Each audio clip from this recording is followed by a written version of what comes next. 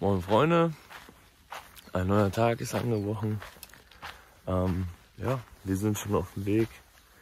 Wir sind mit dem Auto gerade losgefahren, ungefähr so 25 Minuten. Und jetzt sind wir gerade an der Laguna Piré. Und boah, ja, so sieht's hier aus.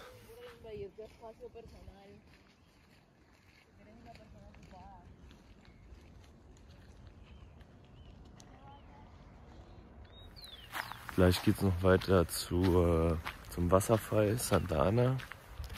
Sieht auch, also wir haben schon was auf Instagram gesehen und das sieht einfach nur richtig krass aus. Da freuen wir uns auch schon sehr drauf. Und ja, ansonsten geht es heute machen wir halt die Tour mit den ganzen Seen. Und am Ende geht es nach San Martín de los Andes. Und wenn ihr Motorrad fahrt, dann kann ich euch das nur ans Herz legen. Kommt ihr im Sommer her, also von Dezember bis März, Anfang März, eher Ende Februar. Die Strecken hier, ich blende gleich mal was ein, die Strecken hier sind unglaublich schön. Es gibt super viele Kurven, klar ist auch nicht ungefährlich, aber also diese Aussicht hier ist einfach nur brutal. Und ja.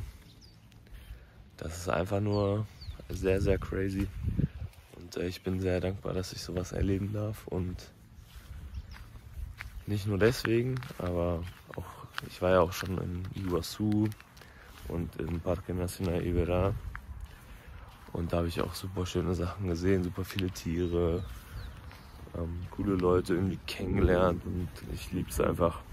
Sprache, Kultur, Menschen, Landschaft, einfach, ja, ich lieb's. Und ja, hier gibt's auch ein Pferd. Richtig random, einfach. Ja, wir wollen zum Wasserfall rüber. Aber weil wir einen Mietwagen haben, mussten wir vorher ein Formular von der Autovermietung haben, damit das quasi erlaubt ist, dass wir ausreisen mit dem Auto. Ja, haben wir nicht. Heute ist Feiertag, weil Argentinien gewonnen hat und weil die Mannschaft wiederkommt. Und jetzt müssen wir versuchen, den zu erreichen. Aber wenn nicht, dann machen wir erstmal die Tour weiter mit den Seen. Und dann auf dem Rückweg haben wir vielleicht das Formular und können dann zur Kaskade fahren. Ein bisschen blöd, wusste man nicht, aber egal. Dann halt einen anderen Tag, wenn es klappt. Levanta el cerro. Y ahora es nuestro momento. Exacto. Vamos. Los duques de Hazard. Para pasar. Wow. Cool. ¿Qué mierda es eso? Es el fin del mundo. Se hace más grande. The Apocalypse. Ahorita parece Voldemort. Ahora vamos. Este es tu momento. Por favor. Increíble. Okay, se va. No llegó ningún mortífago. So, es kann auch nicht mal alles gut laufen. Ja, wir brauchen ein Formular von der Autovermietung. Aber dafür müssten wir wieder nach Bariloche zurückfahren, 2 Stunden. Das unterschreiben. Er muss es unterschreiben. Das kostet 32.000 Peso, also fast so viel, wie wir für 4 Tage Automieten bezahlt haben, nochmal oben drauf, um den Grenzposten durchqueren zu können, obwohl dieser Wasserfall nicht mal in Chile ist. Also der ist auf der argentinischen Seite. Aber die haben den Punkt davor gesetzt und man kann dann quasi, ja, man muss quasi ausreisen, ist aber dann bei den Wasserfällen noch nicht in Chile eingereist. Also irgendwie komisch, keine Ahnung. Deswegen können wir es halt nicht machen. Ja, ist aber angenehm, wenn man dann so einen Ausblick hat, ne? Ist okay. Ist halt schade, aber jetzt machen wir halt den Weg der 7 Seen weiter und gönnen uns trotzdem eine schöne Aussicht. Leider fängt es gerade ein bisschen an zu nieseln, zu regnen. Und ich hoffe, wir haben nicht allzu schlechtes Wetter. Das war jetzt ein kleiner Dämpfer, aber ich glaube, wir werden trotzdem einen schönen Tag haben. Nur halt als kleiner Hinweis, falls ihr auch mal plant, das zu machen, fragt vorher, ob ihr mit dem Auto ausreisen dürft und überlegt euch, ob es euch das wert ist. Das Problem ist, mit dem Bus kommt man da irgendwie nicht so hin. Da fahren nur irgendwie Busse mit kleinen Kindern, die rübergefahren werden hin. Also Reisebusse, ich weiß nicht, ob die da zur Schule gehen oder keine Ahnung. Auf jeden Fall gibt es da wenig Möglichkeiten und wir wollten beim Tourismuscenter anrufen. Achso, und geschlossene Studierendengruppen. Und wir wollten beim Tourismuscenter anrufen, aber weil Argentinien gewonnen hat, ist ja heute Feiertag, weil die wiederkommen. Und das steht unserem persönlichen Glück gerade ein bisschen im Weg. Aber das ist alles okay. Wir machen jetzt einfach die Route weiter und gut ist.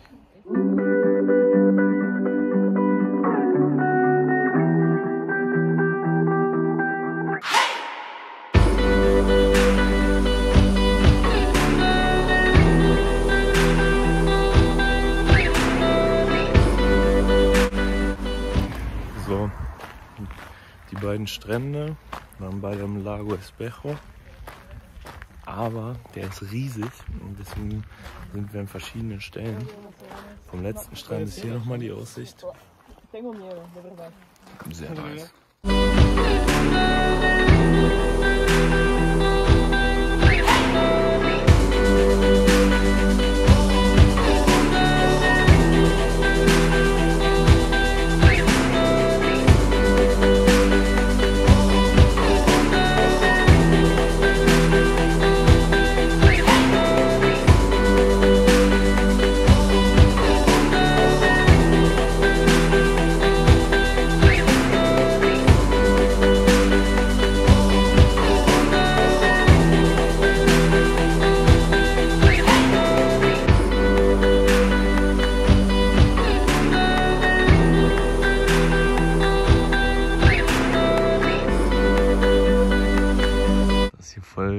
Voll der süße Ort eigentlich.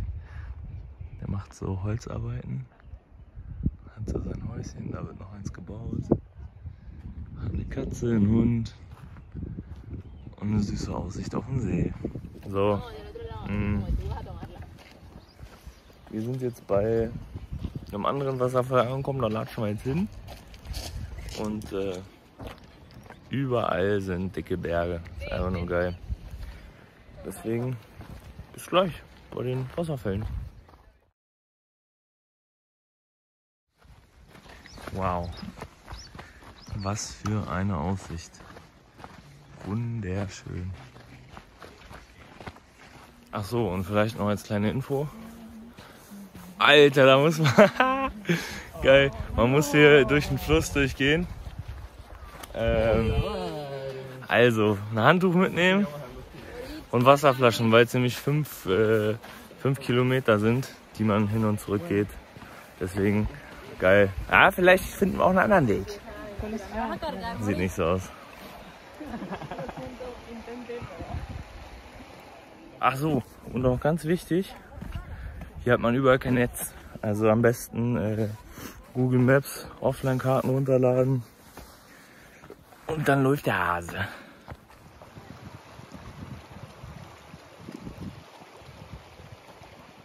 Der Hauptausdruck, wenn ich irgendwas oder wenn wir irgendwas Geiles sehen, ist auch immer so boah, boah.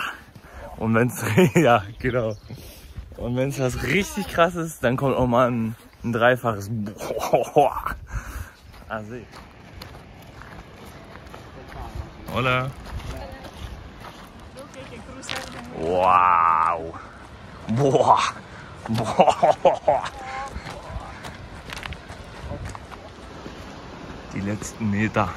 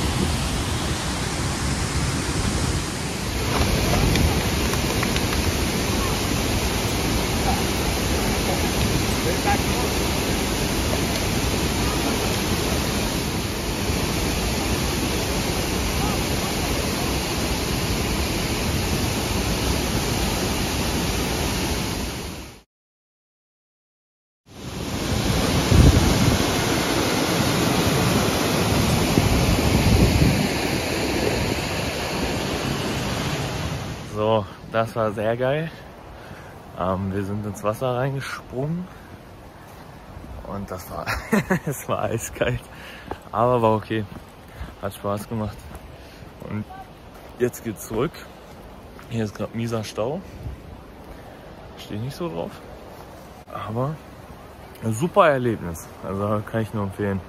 Wir hatten ein bisschen Angst, dass sich das ganze Auf und Ab hier nicht lohnt, aber allein der Weg ist schon so nice. Also es lohnt sich eigentlich schon, wenn man sich so mal die Aussicht anguckt. Schreibt mal in die Kommentare, wie nennt man das bei euch?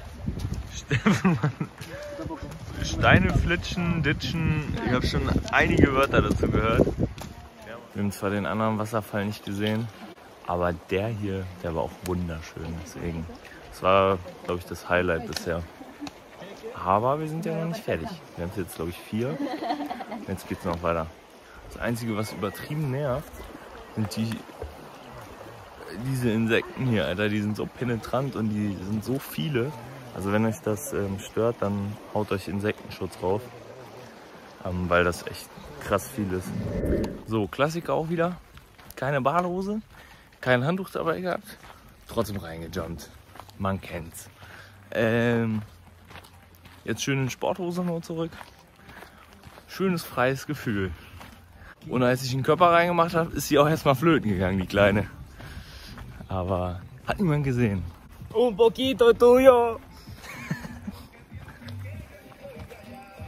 Solo estoy enamorado.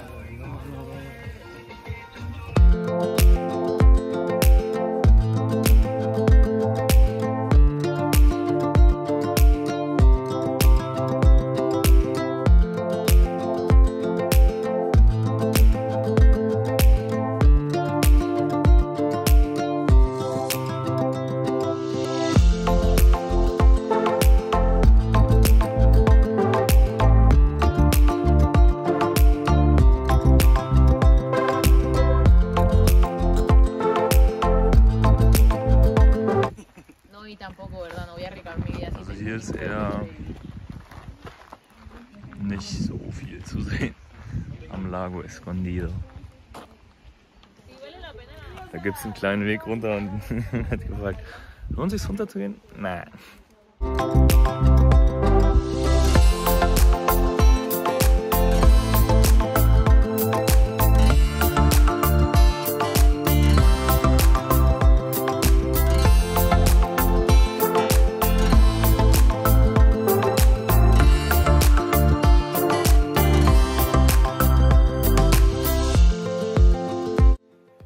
Ich glaube, das ist bisher meine Lieblingsaussicht. Also ich finde den Berg da einfach nur krass. Das ist einfach so ein Fluss, der hat so klares Wasser. Man sieht einfach alles dadurch. Es gibt einen geilen Strand. Wir haben auch schon drüber geredet, es wäre so geil, wenn man sowas einfach nah von seinem Zuhause hätte, dass man einfach mal herfahren kann. Vor allem, wenn man irgendwie Stress hat oder so, dann beruhigt einen das ja schon echt sehr krass. Also hier kann man echt gut in seinen Gedanken versinken. Einfach nur atemberaubend.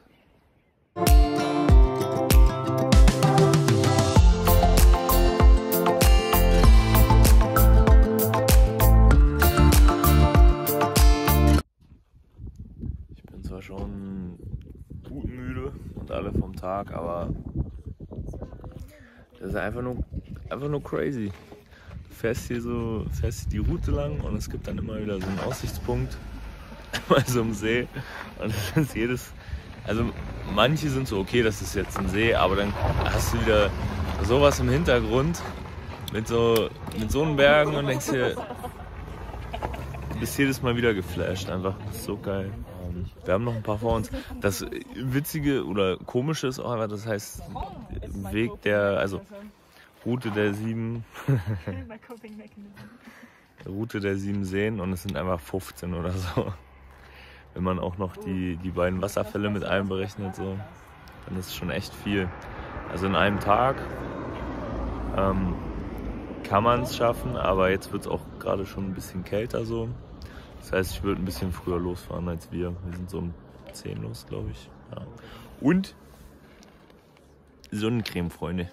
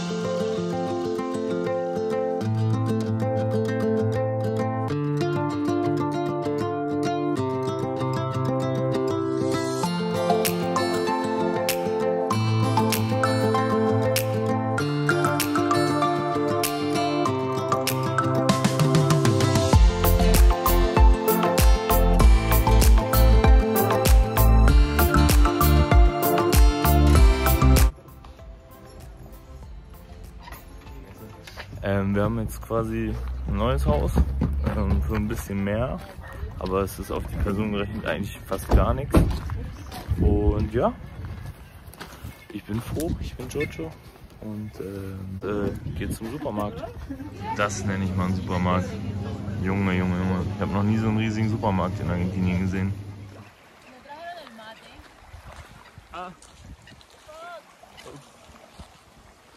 Ja, wir sind jetzt hier am Lago, ¿cómo se llama? La Loc? No sé. Wo ist er? Decía. Irgendwie so. Ja, wunderschön. Wir haben den ganzen Tag aber nichts gemacht, weil es Urin nicht gut ging. Und wir auch übelst fertig waren. Wir haben gestern noch ein Asado gemacht, ein bisschen Fernet und Vino zu uns genommen. Und heute war eher so ein Tag, um mal die Kräfte aufzutanken. Und ja.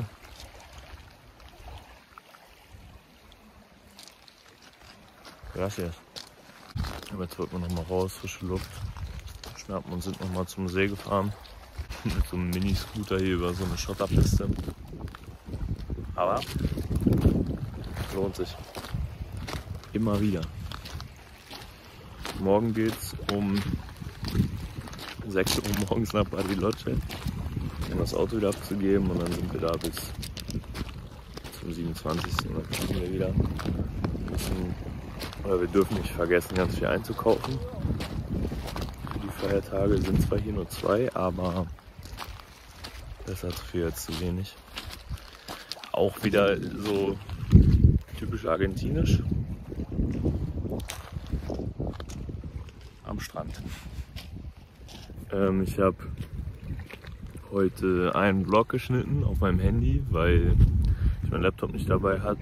Aber ich hatte irgendwie Bock, mal wieder was hochzuladen, und ich bin hier halt die ganze Zeit der Fahrer. Immer wenn die anderen aus dem Fenster gucken können, fahre ich halt, weil die Mädels sich nicht sicher fühlen und Juan keinen Führerschein hat und ich ja jetzt die ganze Zeit fahren muss. Aber also es macht mir Spaß so, ich bretter auch ordentlich durch die Berge. Ich fahre super verantwortungsbewusst, wollte ich sagen. Aber wäre natürlich cool, wenn man auch einfach mal 1-2 Stunden sich hinten reinsetzt und aufs Fenster glotzt bei so einer Aussicht. Aber naja, gibt Schlimmeres. Aber deswegen haben wir heute mal die Zeit genutzt, bisschen gechillt. Ich habe was geschnitten, geschlafen, was gegessen. Vorhin hat eine Hühnersuppe gekocht für Dorin, damit es ihr besser geht. Hat jetzt noch nicht so geholfen, aber wir haben auch was von der Apotheke geholt und so. Also mal gucken. Hoffentlich geht es ihr morgen besser. Und sonst, ja, muss sie halt noch einen Tag ausharren. Junge, wie geil ist das denn? Ich weiß nicht, was die hier bauen, aber es wird bestimmt irgendein Restaurant oder sowas. So einen geilen Ausblick. Da werden noch schön die Bäume weggefällt und dann geht das. Boah. Da hätte ich jetzt richtig Bock drauf. Hier so ein schönes Asado mit einem Bierchen. Con una chela. Eisgekühlt.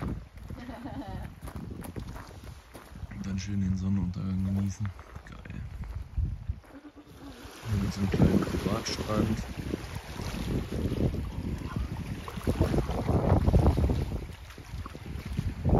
Hier ist einfach niemand, das ist so krass.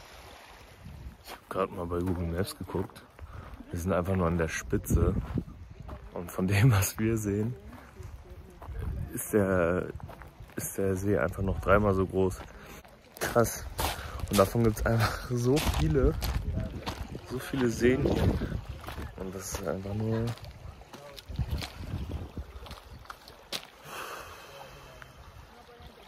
Also ich bin wahrscheinlich nicht der Einzige, dem sowas in den Kopf kommt, aber eigentlich immer so, oh, hier so ein Haus.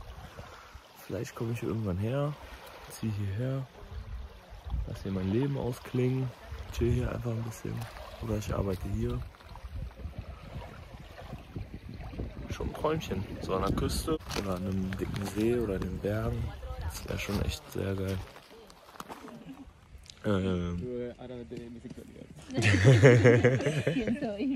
Mamá. Me estoy preguntando mucho. Mamá, pasaron cosas. Ja, eine Witze darüber gemacht, dass Juan sich gestern nur so abgeschossen hat, um auch schwanger zu werden von mir, damit er Kinder mit blauen Augen und deutscher Nationalität bekommt. Hey Junge.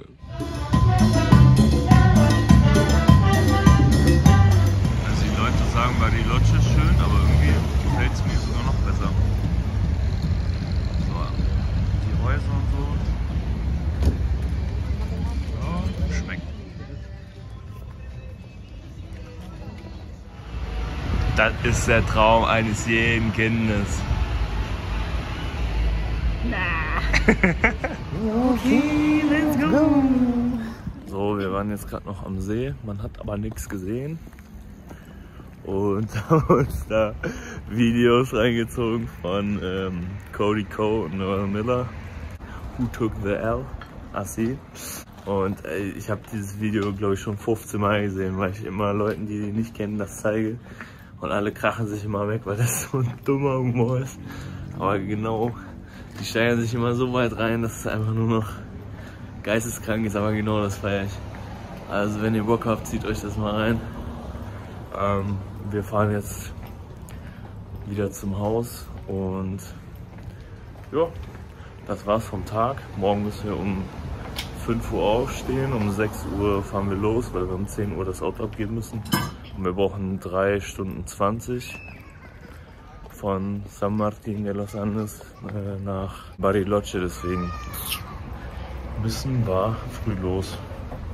Ja, wenn es euch gefallen hat, lasst ein Abo da, lasst ein Like da, wie immer. Und wir sehen uns beim nächsten Mal. Ciao, bis dann.